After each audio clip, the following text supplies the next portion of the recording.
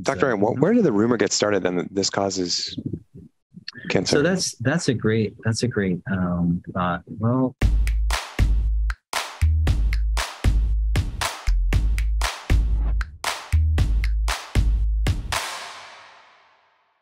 a lot of people are interested in growth hormone secretagogues, in particular omnitrope, but the one thing that worries them is the risk of cancer, or whether or not it actually does cause cancer.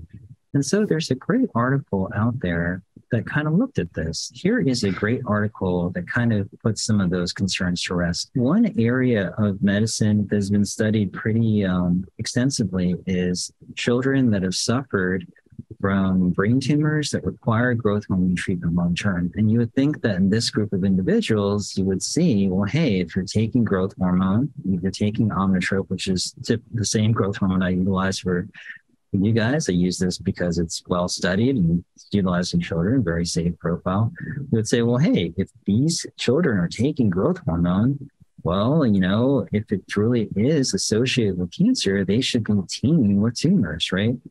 And the evidence suggests that it couldn't be farther from the truth. And so, number one, why are we treating these children with growth hormone? Well, unfortunately, when you have brain tumors, sometimes it can affect your pituitary gland. The pituitary gland is where it releases growth hormone, right? And so if it's affected, you may have growth hormone deficiency. This article is a review article. Review article is your basic articles that take a summary of all of the relevant literature regarding that particular topic and kind of summarize it. And this article was in Pituitary in 2021, and they looked at a whole bunch of different articles looking at that basic idea. Does growth hormone therapy, is it linked to cancer and non-malignant tumors? And what they actually found was that the vast majority of the papers they surveyed suggested it's not. And so here's the table that kind of summarized most of the tumors, and you can see the author's conclusion for the vast majority of them. GH therapy is probably not associated with tumor recurrence, no increased risk of relapse. So these are different types of cancers. This is a CNS tumor, glioma, leukemia, it's of course a white blood cell. This is another study that suggested no increased tumor or brain tumor recurrence, and that's even after radiotherapy and GH therapy. GH therapy is safe in all children. This CCS are children that are childhood cancer survivors. Dr. Ryan, where did the rumor get started then that this causes cancer? So that's a great thought. Well, it really is associated with a couple of animal studies that have looked at IGF-1 levels. So IGF-1. So taking a step back, growth hormone causes a release of a protein called insulin-like growth factor 1. And that protein is associated with cancer growth, right? Okay. So, and we know this because a particular medication that's used for individuals that are growth hormone deficient, Increlex, right? That is essentially a pharma-grade version of IGF-1. One of the side effects is cancer recurrence, right? Tumors. Yeah. And so the idea is the extrapolation they made was like, well, growth hormone increases IGF-1, so therefore you must get cancer. But the reality is, if you take appropriate doses of growth hormone, remember, these are replacement doses, 1 to 2 IU, which is what I script.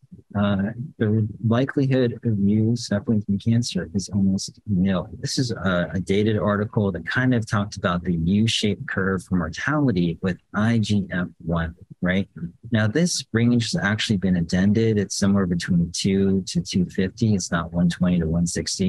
But as you can see, there is a U-shaped curve in which if you have low IGF-1 levels, you'll develop frailty, inflammation, cardiovascular disease, osteoporosis, sarcopenia, because IGF-1 is very important for muscle mass, bone growth, improves cardiac health, reduces atherosclerosis. And then you stay within that range, you're optimal. But if you go to an excessive range, that's where you get the risk of cancer, type 2 diabetes, and potentially coronary vascular disease, right? It really is all about titrating the range. And somewhere between most of the anti-aging longevity doctors and the research out there suggested somewhere between 150 to 250 is considered optimal. right? And that's where we try to keep our levels. We check our IGF-1 levels to ensure that they're there. As long as you're not increasing that, you should be okay. Now, what is a group of individuals that routinely increases that amount or goes beyond that amount? Well, bodybuilders, right? And so the reality is, I can say with pretty good certainty, if you're taking the GH in optimal doses, say 1 to 2 IU of growth hormone, or the growth hormone secretagogue dosing that we recommend, 10 units nightly, you're likely going to be okay. Now, if you are not doing that, and if you're taking 4 IU or 8 IU, or I actually spoke to a patient of mine that was a former bodybuilder, and he said that people are taking 8 to 10 IU routinely. If you're taking stuff like that, well, then all bets are off, right? And so that's one thing that I am a little interested in. Growth hormone, the usage of growth hormone in athletic endeavors really has exploded over the last 5 to 10 or maybe 10 to 15 years. And it'll be really interesting to see if these individuals succumb to different cancers. I would be really surprised if some of them did not. This may or may not be true. Okay. I want to make sure this is clear. So Lance Armstrong developed testicular cancer, but it was widely rumored that he was using growth hormone prior to that development. So there was a lot of controversy in regards to that. I'm not going to make any assumptions about this, but we do know we use large amounts of anabolics. Again, this is not substantiated, and this is just entertainment purposes only.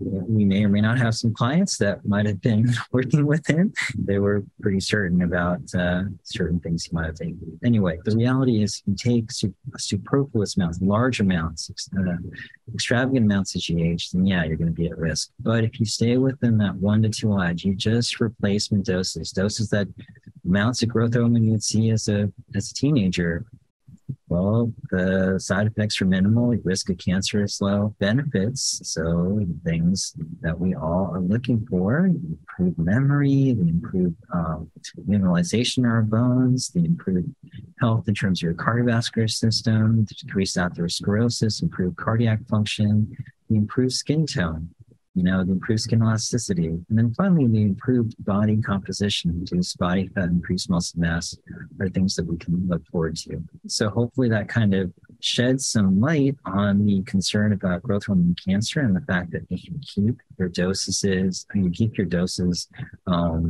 appropriate, the chance of you developing cancer is pretty minimal.